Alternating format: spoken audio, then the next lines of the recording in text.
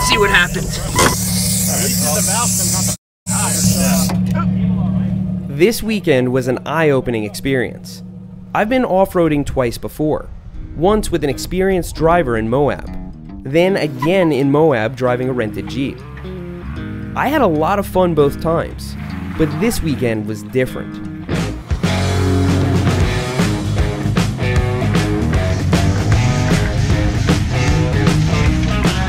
We didn't know where the f we were going. Vehicles were getting stuck, stuff was breaking, and people were massacring their underwear. Upon seeing this side of four-wheeling, I realized I had been missing out on half the fun. It all started when my friends Nick and Jep came through Asheville for a visit. They were on their way to Tennessee to use all this stuff, and tempted me to come along. With my wife out of town, it would mean that I'd need to bring the boys with me. Bosco is a sporting pup, but drama, not so much. It would be interesting to see how he did. So we set out to none other than Windrock Mountain, home to every off-road vice that exists. Yep, this is the same Windrock that has year-round downhill mountain biking, and the venue that hosted the Pro GRT in March. Nick and Jep rode the downhill part for a day, while I followed the doctor's orders and stayed off my bike. Having ridden here before, I always wondered what the other 73,000 acres of this private mountain had to offer. With a cabin full of like-minded individuals, I'd be able to experience those acres the best way possible. If it wasn't for the moto, why wouldn't you just drive the Jeep down here? If we break something, it'll be pretty easy to just pull it back on the trailer and not have to worry about it. It's a lot less stress. Use less fuel with this whole setup than you would just driving the Jeep. How many miles per gallon would the Jeep gets like 10. And we were getting, what, 15? 15 coming down? What's the likelihood of something happening where you would have to tow it home? I don't know. I'd say 50% of the time it's happened to us. People that are into these sort of things are mechanically inclined, or they have a lot of money. So do you have spare parts with you? Yes. Like what? And tools. Axle shafts, tires, wheels, U-joints, sometimes brake lines. Like mountain biking, four-wheeling encompasses a vast abyss of terms, techniques, and best practices. What do you normally air it down to? We're going to air it down to 15 PSI. Also like mountain biking, everyone postpones their repairs until the last possible second. On most trails, you can just drive and follow the vehicle in front of you. If you've driven a mud puddle or mound, you've more or less driven them all. But on rougher trails, things are less predictable. How is his pants? Are they really brown?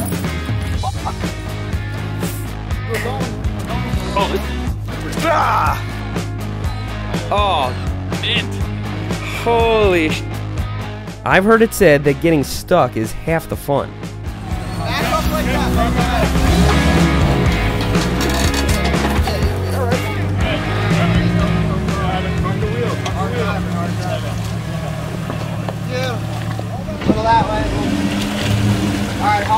For the remaining vehicles, we used a spotter.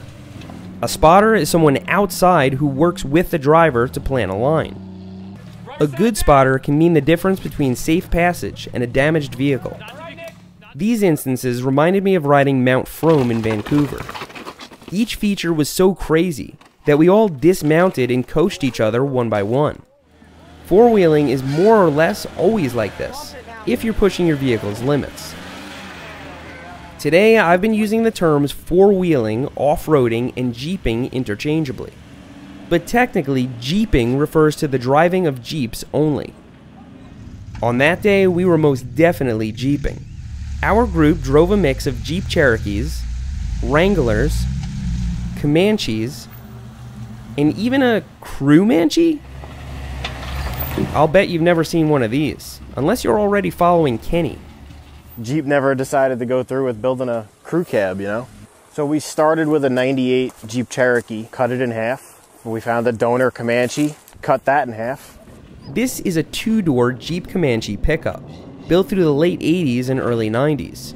This is a four-door Jeep Cherokee SUV, built through the early 2000s.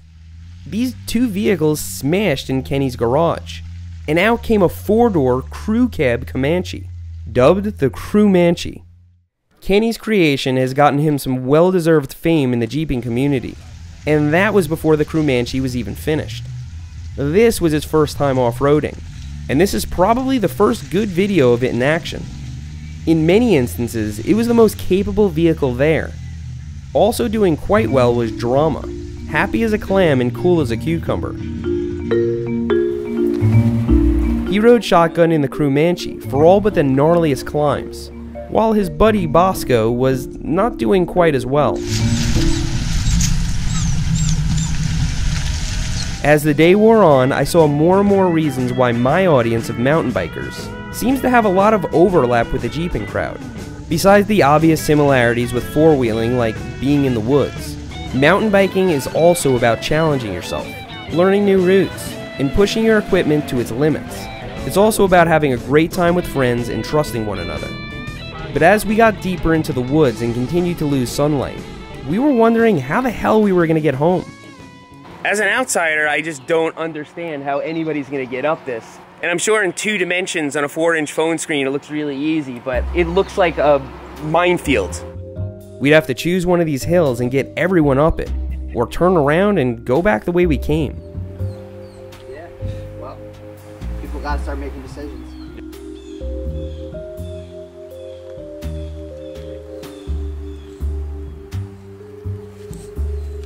So there's an alternate route that's really bad, but not as bad. So they're giving it hell right now. See if it's the best way out of here.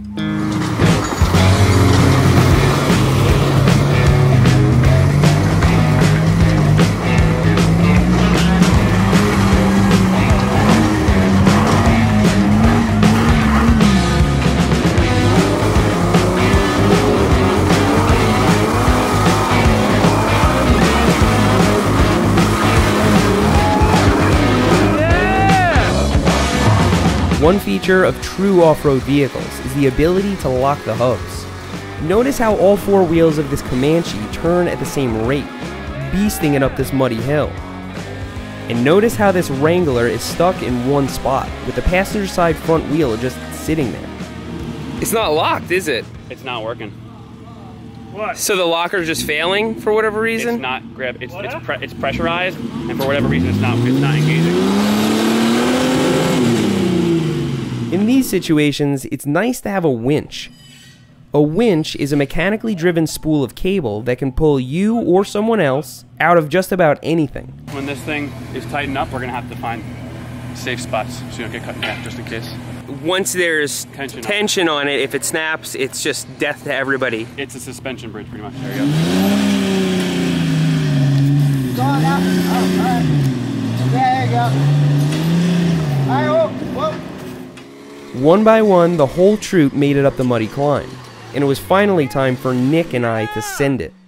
Go passenger a little bit, get your front end a little bit to the left. Keep going. But drop off? No, stay on that. Nick, stay a little driver. Go,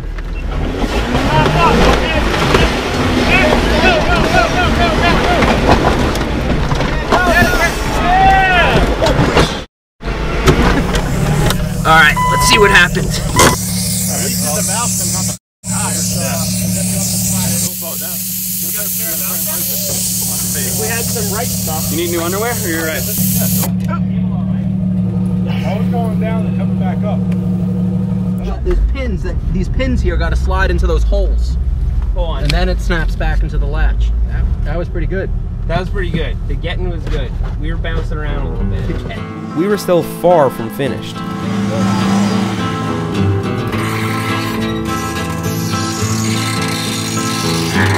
Inch by inch, obstacle by obstacle, we made our way up Windrock Mountain.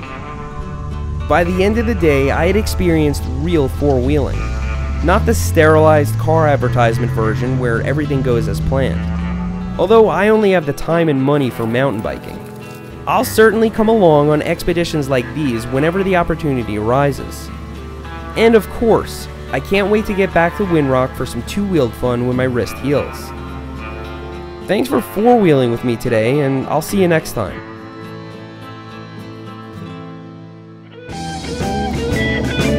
If If you like the Crewmanche, you can see it grow and evolve on Kenny's Instagram. I'm sure he'll be posting some pictures and clips from the Windrock trip soon.